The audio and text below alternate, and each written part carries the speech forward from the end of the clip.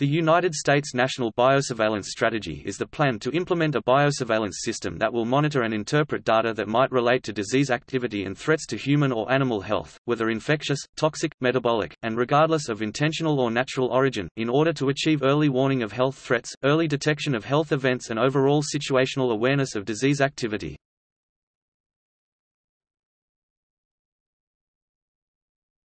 Types of data collection. It is debated whether is it better to engage in a more data, faster is better approach or whether it would be more effective to pursue fewer but more meaningful data streams. Some of the things that will be monitored are counts of clinical diagnoses, sales of over-the-counter remedies, and school absentees among select age groups.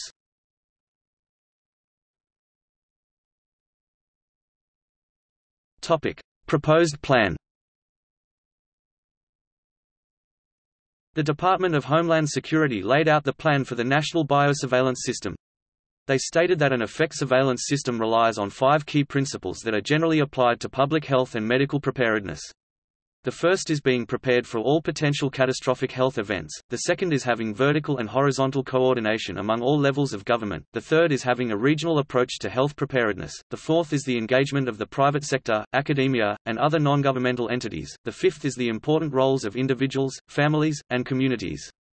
The biosurveillance program must be nationwide, robust, and integrated with international disease systems in order to provide early warning and ongoing characterization of disease outbreaks in real time. The system must be sufficiently able to identify a specific disease and its prevalence in varying populations and environments and must be able to tailor the analysis to new diseases. The system should create a networked system to allow for two-way information flow between and among federal, state, and local government public health authorities and clinical health care providers.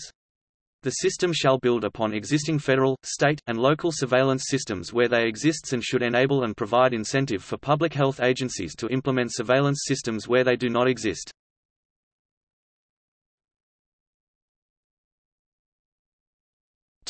See also: